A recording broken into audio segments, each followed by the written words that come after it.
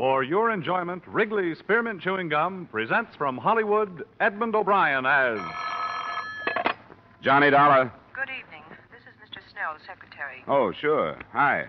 I was unable to reach Mr. Snell before he left for the West Coast, but he asked me to outline the case to you and hoped you'd follow him out there. It's quite serious. Oh? What is it? Our company has been carrying the policies on a line of pleasure boats for a West Coast sales agency, the Arrowcraft cruisers.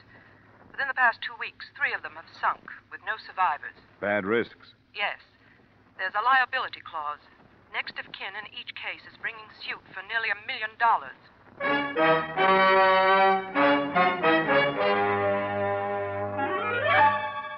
Edmund O'Brien in another adventure of the man with the action-packed expense account. America's fabulous freelance insurance investigator. Yours truly, Johnny Dollar.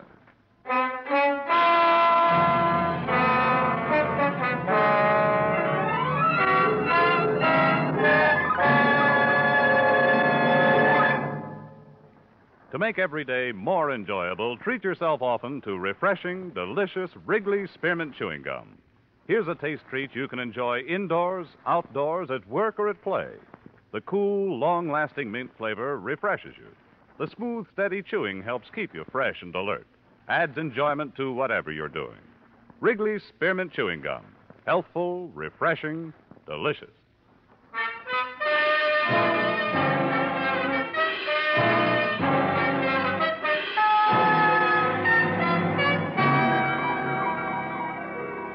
Expense account submitted by Special Investigator Johnny Dollar to Home Office, Grand East Life and Liability Insurance Company, Hartford, Connecticut. The following is an accounting of my expenditures during assignment to Millard Snell of your legal department on the investigation of the Arrowcraft matter. Expense account item 1, $275 air travel Hartford to Los Angeles and rented car travel from Los Angeles to Newport Beach and the heart of the trouble.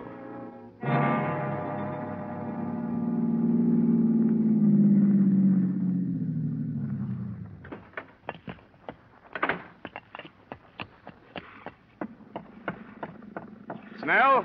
Millard Snell? Who is it? It's Dollar. Dollar? Hurry up. Get aboard.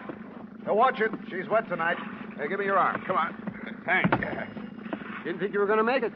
You talked to your secretary? Yes, but that was yesterday from Chicago. Well, I didn't know where you were until I called her from the Los Angeles airport a couple of hours ago. Then when I got here, your hotel told me you just left to charter a boat. What's up? Myers, how long will it be? Robert should be here any minute, Mr. Snell. Couldn't leave without him. All right, if you can hurry him up anyway, do it. Come on in the cabin, Dollar. Out of this foul night air. This fog. I thought it was bad sometimes in Hartford. Another cruise has been reported, Dollar. An Arrowcraft? Yes. Reported by a private plane between here and Catalina Island. That's 30 miles offshore. The Coast Guard been notified? Yes, but candidly, I hope we see it before they do. Find out what we insured, if we can find it in this fog. Find it? You mean this one is still afloat? Before dark, yes, barely afloat. Robert, hurry, get aboard. Ah, there he is, the navigator we've been waiting for. I hope he's sober. Tell me, what have you learned so far? What makes them sink? I don't know. The sales agent, Fred Crocker, you'll meet him, swears by Arrowcraft. Says they're one of the best hulls afloat. Ah, but the fact remains they've been sinking. Uh-huh, and a tragic fact, too. The loss of life so far has been horrible. 3 28-foot boats, 11 fatalities. No trace of the cruisers, even. But a life ring or 2. Must have been deep water then. What about bodies? 7 have been recovered and 4 still missing. Ah, we're getting started.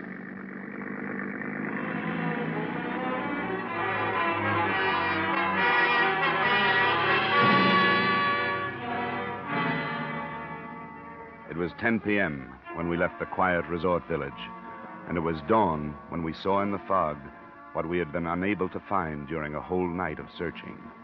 The Arrowcraft, without sign of life, was almost entirely awash, bowed down in the channel swell. That's close enough, Myers. Right. We don't want to nudge her. She's liable to roll over.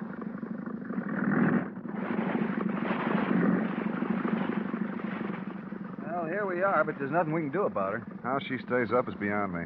Any chance of towing it in? Not in that shape. Give her any weight, she'll just take more water and go down. Can you put me aboard? If you want to go, I can put you there, but I don't know what your waiter's going to do. She's ready to roll. What do you think, Roberts? Oh, we'll put him over the stern. That shouldn't upset her. We'd better get some of those clothes off, Dollar, while we swing around. All right. You think it's worth it?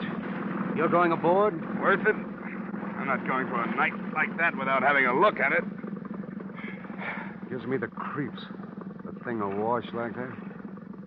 Looks dead. Yeah, too dead. Why isn't there anyone aboard? Why isn't somebody hanging onto the side? Okay, Dollar, we'll move into it now. I'm ready. Now get back there on the transom. That's it. Right there. I'll swing you right into it. Right.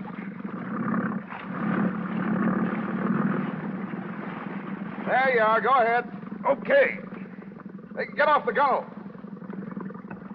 And stay amidships. Don't get to either side. She'll roll. I'm all right. Anything there?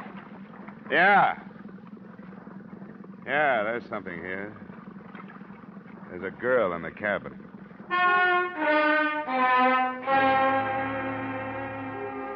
Her body floated face down in the flooded cabin, held in there by the narrowness of the passageway. After an unpleasant and ticklish 15 minutes, she was lifted aboard the other boat by 3 suddenly silent men. There was little else I could do on the derelict but memorize the name and address on the certificate of ownership. So I left it and followed the girl. Yeah, I didn't bargain for this, Dollar. It doesn't bother me to read about 11 of them, but this girl, why, she can't be over 18. Yeah, I noticed. You know, if it was a guy, it wouldn't hit so hard.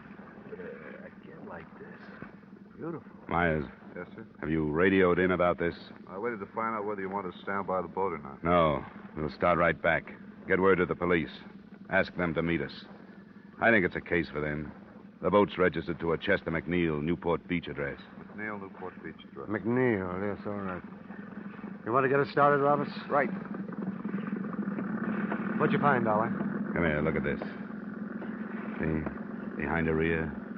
You see the bruise? Yeah. Yeah, I noticed it when I was getting her out of the cabin. She'd been slugged? She could have been. There's long black hair. You see here? The water's ruined most of it, but there's still part of a braid. It could have been a hard blow, one that might have killed a man, but her braid might have softened it. I'm looking for an answer to why she was on that boat, alone and dead.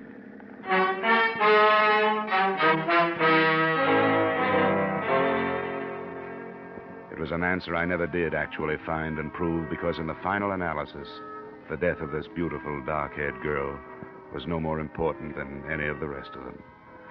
She was taken to the county morgue, and after making my formal statement to the police and giving them my informal theories, I followed her there. Now, I take it that the deceased is not a personal friend of yours. That's right, Dr. Sane. I'm an insurance investigator. I'm in Southern California because a number of people have died in the sinkings of some insured pleasure boats. Oh, yes, the Arrowcraft? Yes. And the death of this girl has become important to me. What's her name? Caruso, Antonia Caruso. She was identified by her mother. Antonia. Are you planning an autopsy? Why do you ask? I wonder if you noticed a bruise behind her right ear. Yes, I reported it. You're an observant fellow. Dr. Sane, you must have examined some of the other bodies from these sinkings. Were there any indications of violence on them? If there were, I was unable to discover them. The period of immersion in other cases, you must understand, was much longer than in the Caruso case. Water makes it difficult. Why do you ask? On the rest of the sinkings, the boats themselves have been blamed. But after today, it seems to me there's a possibility that something else has caused them, at least this one. The contusions? Yes. There were 2 other people on that boat, the owner, Chester McNeil, and his father. But the girl's body was the only one aboard. Why? I didn't know the particulars. I think the girl wore braids, Doctor. If she did, could she have survived a blow that would have killed the 2 men? Protection? Well, location of the wound would bear you out behind the ear. Could she have been knocked unconscious, been thrown overboard, and then recovered enough to get back on? Could this have happened to the girl? Are you suggesting homicide, Mr. Dollar? I'm not sure. Then I'm not sure why perfectly good boats start sinking without survivors either.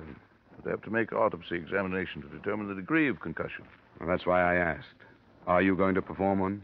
In the state of California, Mr. Dollar, except in cases of unquestionable criminal acts, autopsy is allowed upon only permission of the next of kin.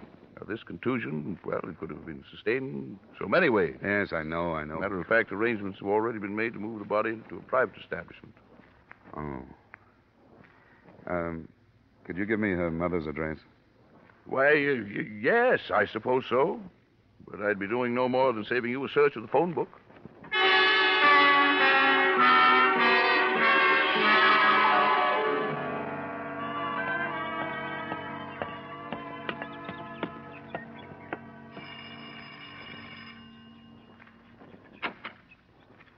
What is it you want? Mrs. Caruso, I'm the man that found your daughter. Oh. Then why have you come here? You shouldn't know my grief. I do, Mrs. Caruso, but I'd like to talk with you if I could. What is there to say? I don't want to see you. There is no room for sympathy. I didn't know anything about your daughter, but I'd like to. I'd like to hear about her. Why do you do this? Because I don't think her death was accidental. Oh, go away. Why do you say this? My girl, she never did no wrong. I didn't mean that, Mrs. Caruso. Please, may I come in? All right. It's my house. I'm sorry. It's not cared for. There have been so many things today. Well, I won't stay long. She was a good girl. She was going to marry Chester. His father was with them. She was going to marry Chester. Oh, we hoped it so much, Antonia and me, that it would be a good marriage. Mrs. Caruso. We always dreamed. We were good people, only poor. We give everything so Antonia will be better. She was so beautiful. She was going to marry Chester. I'm sorry to bother you at a time like this. Now, she's gone. I saw her. I saw her, too. And I want to learn why she's gone.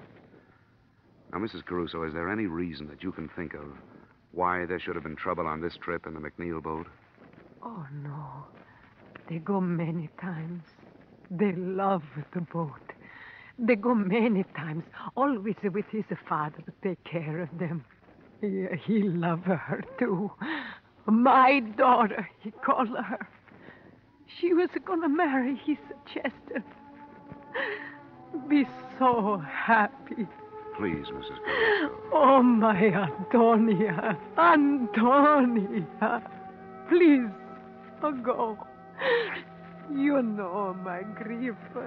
Leave my house. Leave my house.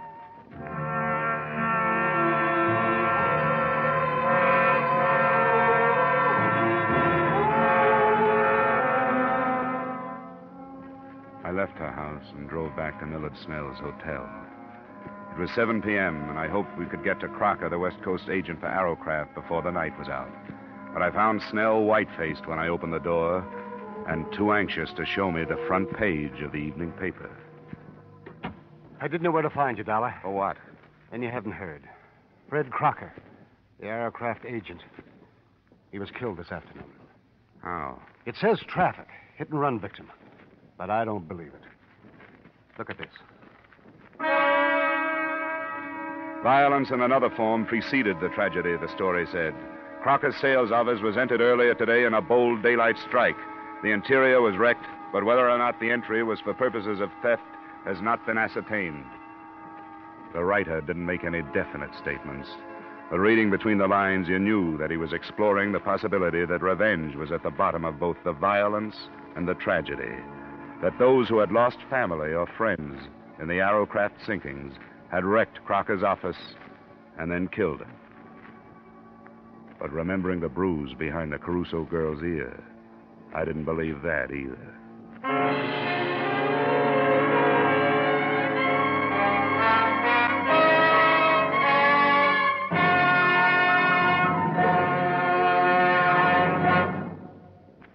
To To make every day more enjoyable, treat yourself often to refreshing, delicious Wrigley's Spearmint Chewing Gum.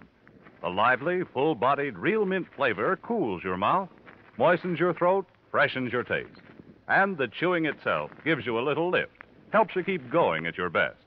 So for real chewing enjoyment that's refreshing and long-lasting, always keep Wrigley's Spearmint Chewing Gum handy.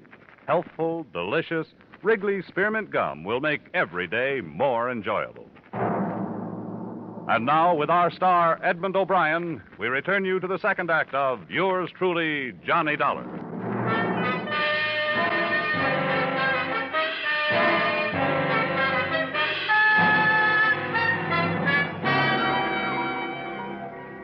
Snell and I drove out to what had been Crocker's sales office.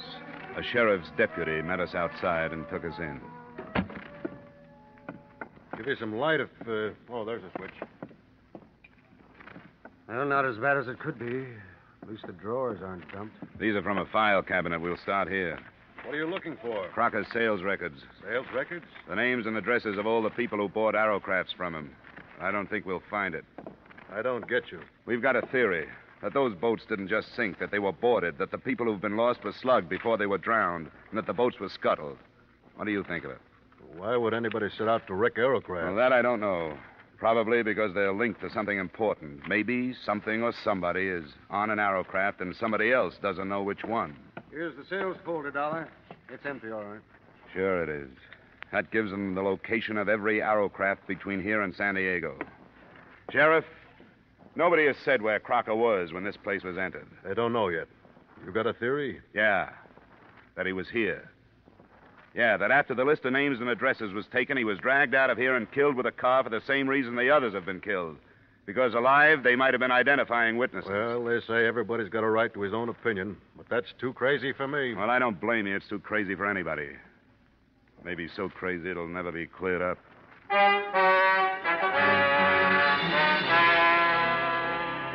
Expense account item 2, $112 cost of entertainment that same night for as many members of the press as I could get hold of.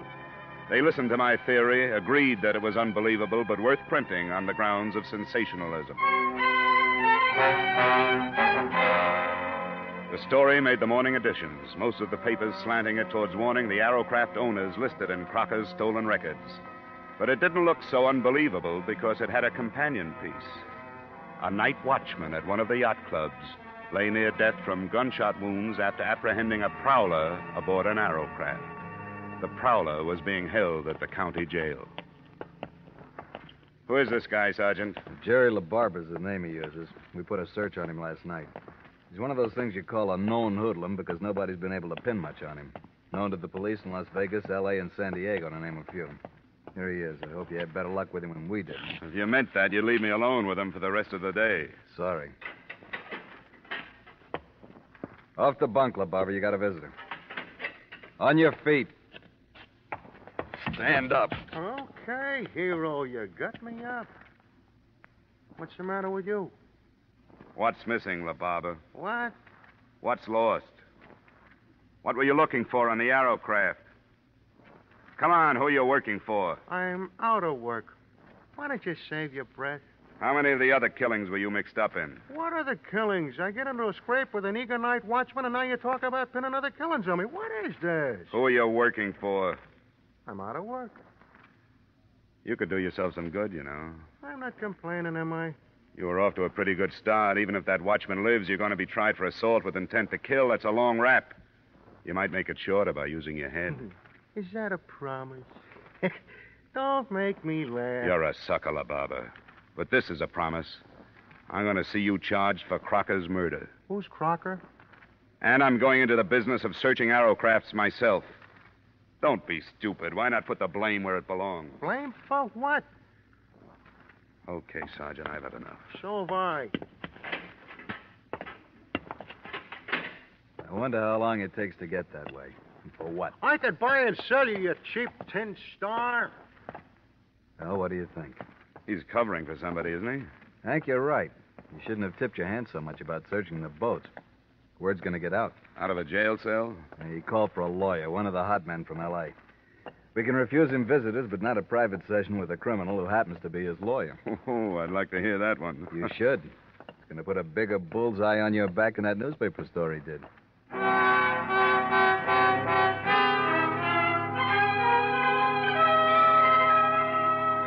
There was no trouble that day and no progress. We had time to contact 2 Arrowcraft owners that afternoon and went aboard their boats. Nothing came of it but a feeling of frustration because we didn't know what we were looking for, how large or small it was, whether to empty fire extinguishers or break and open batteries. That night the news broke that the night watchman had died of his wounds. Snell and I made an attempt at eating dinner and took a bottle of cognac to my room to see what it could do. The phone call came at 9:30. Hello? Hello? Well, this is Dollar speaking. Who's this? I'm in a phone booth, so don't bother trying to trace this call. It's about the boat trouble. All right. What about it? Not over the phone. You have to come up here. Where do I meet you? I've got to be careful. You'll know why when I talk to you. You have to come alone. What else? There's a place called Leeds Bar. It's on Long Beach Boulevard, 3 blocks up from the beach. You'll see the sign. I'll find it. You can make it in an hour. But you've got to be alone. I will be. All right. 11:15. What was that? Some girl says she wants to talk about the Arrowcrafts. Wants me to meet her in Long Beach. Don't be ridiculous. You're not going. Somebody has to do something. Nothing as foolhardy as this. You've been expecting them to make a move. Here it is. You don't for a minute think she's telling the truth. I won't find out sitting here swilling brandy with you. I wasted 10 minutes in Newport circling through alleys and side streets to shake any tail that might have been put on me. And then I headed up the Coast Highway. At exactly 10:45, I was ordering a drink in Leeds Bar. It arrived simultaneously with a metallic nudge in the ribs from a man who had taken the stool on my right. Drink it, Dollar. We've got to go. I was supposed to get a message from a girl. You've had it. Come on, drink up. All right. Now leave. I'll meet you outside the door. Do I get to talk with this girl? She's outside. Okay.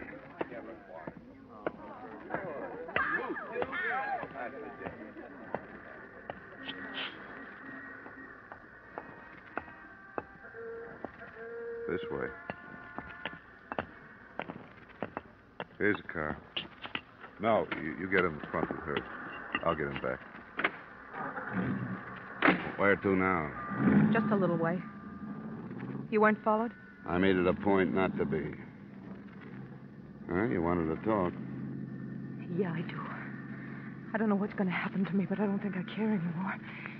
It's been like I killed all those people who've died. Take it easy, honey.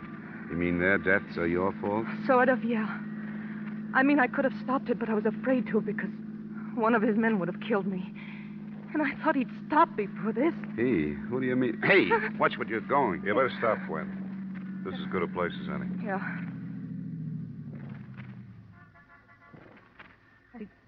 I didn't go to the police because I have a record. And he's so powerful, he could have made it look like blackmail and it wouldn't have gone any farther. Who is so powerful? George Masterson. George Masterson. Who's he? He seems like a businessman. He owns a line of furniture stores. I've known him for 3 years. It was one of those things where, every once in a while I'd learn something about him. Until I finally understood what he really was. And he knew I did. What kind of payment do you expect for what you're telling me? Dollar. I hadn't thought of money. I swear I hadn't. All right. Go ahead. Masterson's as far outside the law as you can get. Narcotics, jewels and furs, aliens, Mexican gold, anything. He runs the West Coast for a combination that has headquarters in Italy. Who knows this? I do. And I wrote it all down. Ways to prove it. Like the names he uses for all his bank accounts to evade income tax. All of it. That's what he's been looking for on those boats. Well, then he was Writing afraid. it down was the only way I could think of to protect myself. He was afraid of me because I knew so much about him. He was going to have me killed. We were in Mexico when I told him, Ensenada. When he didn't believe me, I showed him a copy. I told him I'd hidden the original on a boat I'd visited, and that if he killed me, I had a way of letting the police know which one. Which one is it? I was lying to him. I didn't put it on a boat. I was lying. Arrowcraft was only a name I remembered. When he asked me, I said Arrowcraft. You mean there's nothing on those boats and 16 people have died? I know. I know I was wrong. I should have. But when you're scared, you only think of yourself. Don't, Gwen, honey. You'll be all right. This paper you say you wrote, where is it? I have it here. I want you to take it. Now, get out, Dollar. I want to take her home.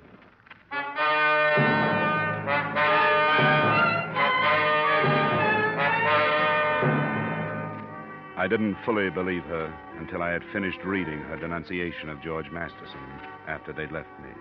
But by the end of it, I knew that in my hands was the hottest document in California. I knew that hundreds of rotten lives could be crumbled and millions of dollars in criminal traffic could be stopped. And it did away with the possibility of any suit against Arrowcraft or your company. But it wasn't enough. I should have gone to the authorities with it then. Instead, I took a room for the night and mailed it to the FBI in the morning. Then I went after Masterson. I found him in a plush office in one of his furniture stores. Here. Just a moment, sir. You can't go in there. Miss Masterson. What's the meaning of this? You're announced before you get in here. Not this morning, Masterson. I'm sorry, sir. Get somebody to throw this man out. What's the matter with you? Who are you? Johnny Dollar, working on the Arrowcraft sinkings. Gwen Thomas. I've read her statement. I don't know what you're talking about. About 16 deaths. The FBI can have you for the rest. But I want you for those 16 deaths. Get away from me. Get away from you! Stay away from me. Get up! Listen to me.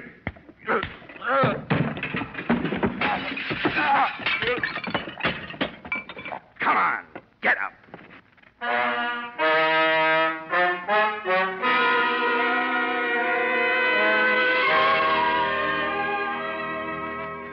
As far as I was concerned, that was it. The girl was placed under protective custody by the FBI and the district attorney, who had worked out 75 counts on Masterson's indictment before I left. It's too bad that all of the next of kin of the 16 dead can't sit in the jury box. Expense account item 3, same as item 1. Expense account total, $940.20. Yours truly, Johnny Dollar.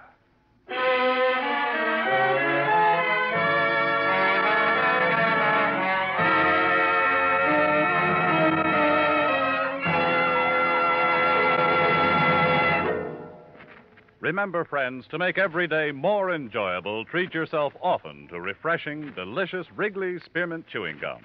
There's lots of cooling, real mint flavor in every stick. And chewing Wrigley Spearmint helps keep you feeling fresh and alert. You feel better, work better, get more fun out of doing things. So indoors, outdoors, wherever you go, keep some healthful, refreshing Wrigley Spearmint Chewing Gum handy. To make every day more enjoyable, treat yourself often to delicious Wrigley's Spearmint Chewing Gum.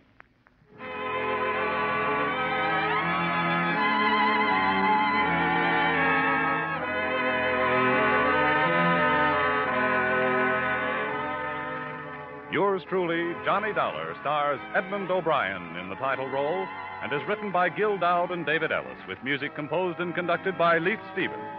Edmund O'Brien can soon be seen starring in the Columbia Pictures production 711 Ocean Drive. Featured in tonight's cast were Gene Bates, Howard McNear, Clayton Post, Harry Bartell, Hy Averback, John McIntyre, and Jeanette Nolan.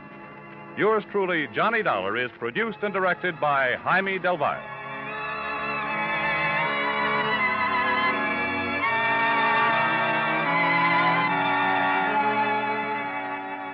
The makers of Wrigley Spearmint Chewing Gum invite you to join us next week at this same time when, from Hollywood, Edmund O'Brien returns in another adventure of Yours truly, Johnny Dollar.